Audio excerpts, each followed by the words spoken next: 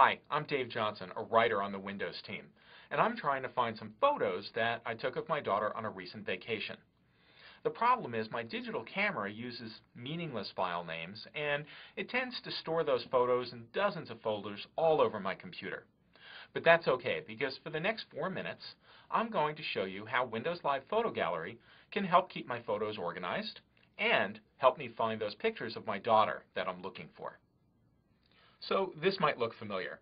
Even though all my photos are in the Pictures library, I'm reduced to browsing for what I want visually, which is really inefficient. But when I open Windows Live Photo Gallery, it shows those same photos from the Pictures library, but here it's different. I can click on a year, and I'll see all the photos taken that year. I can click on a tag, and I'll zero in on photos by theme, subject, person, almost anything at all. Now, I just showed you tags, but really, what are tags? Simply put, it's a way to label your photos. I could tag this photo, for example, with a word like children. So when I click children, I'll see this photo plus any others that are also tagged children. Now, I could also tag this photo with words like outdoors and pets. That gives me a lot of different ways to find this photo. Now keep in mind that tags are only useful if they're descriptive and meaningful to you. I recommend using specific tags like vacation, holidays, and sunset. And don't use tags that might be embarrassing, because tags and captions are included with your photos and videos when you share or publish them. Here's how to do it. I'll click Add a new tag, and then I'll type flowers. Now I'll drag a flower photo to the tag. And now I'll select a bunch of photos all at once and drag them to the flower tag too. Now I can click the tag and see just those photos. And if I click all photos and videos, I'll go back to my entire library. Let me tell you about a special kind of tag called a people tag. Photo Gallery looks for people's faces in your photos. And when it finds them, it puts a box around them. Well, kind of like this one right here. If you identify the person in the photo, that allows you to easily zero in on photos of just that person. Let me show you how.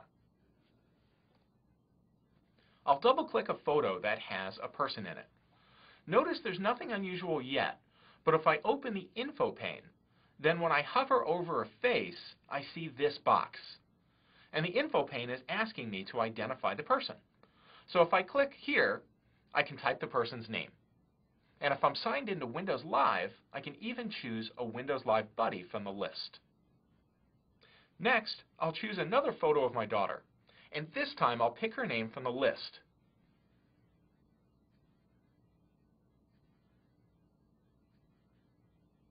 Now I can go back to the gallery, click her name in the list, and only see pictures that she's in.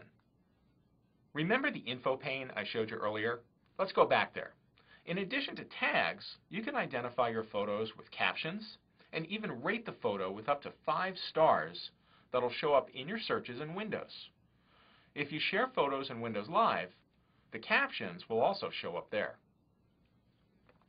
I tend to add tags, star ratings, even the occasional caption to my photos when I first import them from the camera. It's fast and easy, and since I can drag groups of photos to a tag, it's faster than changing individual file names. It's also a lot more flexible. Since I can assign multiple tags to each photo, that gives me a lot of different ways to find each photo, so I don't have to remember as much months later when I look for a picture. So let me show you how you can take all of these tools to find a specific photo that you're looking for. I'm looking for a photo of my daughter that I took while on vacation recently. I'll start by clicking her people tag to narrow it down to pictures of her. But I still have a lot of results. I'll type vacation, so I only see photos of her that say vacation in the tag or in the caption. And I can even filter pictures with certain star ratings. I'll click here, so now I'll only see photos tagged with Marin, which include the word vacation, and that have 4 stars or higher. And there's my photo. Your searches don't always have to be that detailed. In fact, often I'll just click a tag and scroll through the results. But it's nice to know that Windows Live Photo Gallery does make it easy to organize your photos and weed through a huge collection of images to find exactly what you need.